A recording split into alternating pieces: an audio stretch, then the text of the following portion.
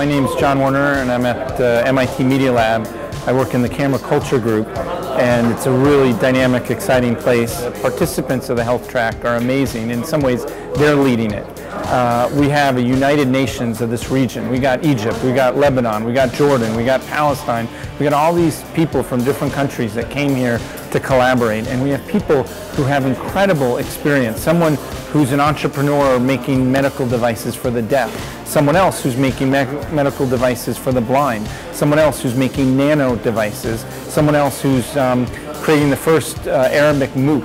We had them make a microscope, and the first microscope would do 40x, so you can see something 40 times more powerfully than you could with your regular eye. Then once they did that, we went to the next level and had them make a microscope that can do 500x. By looking at things microscopic, you could do diagnostics on things. And the reason that's interesting and important is often when people would get sick, they'd go to a doctor and someone would diagnose them. Now we're saying that you can diagnose people all the time, and that diagnosis could tell you about your health and help you live, make choices and live a healthier life, and got them really thinking about how to make these kind of devices. Like in Star Trek, when Dr. McCoy would beam down onto a planet, he'd have a device, a tricorder, that could tell someone's health.